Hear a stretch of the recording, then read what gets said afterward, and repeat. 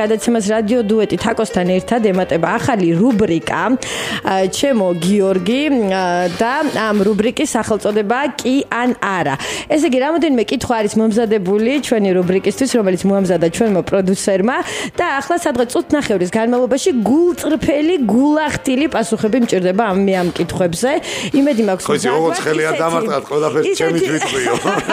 ისეთი არაფერი არ არის ნამდვილად, ვფიქრობ, სახალისო კითხვები არის და რაც თავარია, კიდევ ერთხელ მინდა აღვნიშნო, რომ ერი და თუნდაც მე და ჩემი გადაცემა, რომელსაც სწორედ დღევანდელი დღიდან შეემატა ეს ახალი რუბრიკა, ველით შენს გულწრფელ პასუხებს თითოეულ იმ კითხვაზე, რომელიც ახლა დაისმევა. მზად ხარ? აბა ესე დაიფიცე.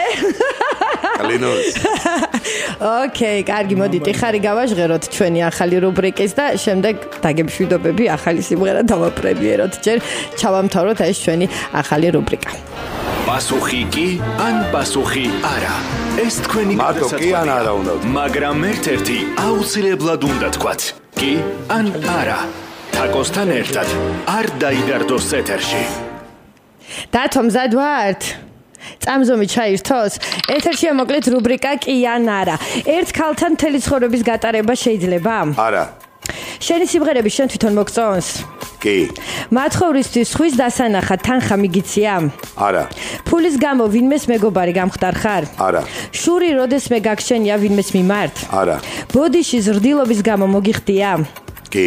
როგორ ფიქრობ, დაკარგულის დაბრუნება ღირს? არა. ქართული შოუ-ბიზნესი ვიღაცებისგან გასაწმენდია? არა. +18 ვიდეოებს ბავშვობაში ხშირად უყურებდი? არა. სხვის საქმეში ცხვირის ჩაყოფა გიცდია? კი. შენი საქციელით ადამიანი გაგიმწარებია? კი. ფულს ბედნიერება მოაქვს? არა.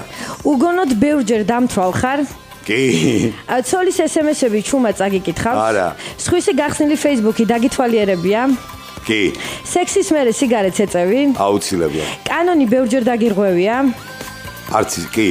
შენს თავზე თამამად იტყვი, რომ კარგი ადამიანი ხარ? კი. სიღატაკე გამოგიცდია ცხოვრებაში? რა თქმა უნდა, კი. ცხოვრების ახლიდან დაწყების შანსი რომ მქონდეს, ისე მომღერალი იქნებოდი? კი. ეხლა რა კითხვებსაც გისვა მელოდი ჩემგან ამ კითხვებს? კი. და ბოლო კითხვა, მოგეწონა რუბრიკა კი ან არა? მაგრად. კარგი, დიდი მადლობა.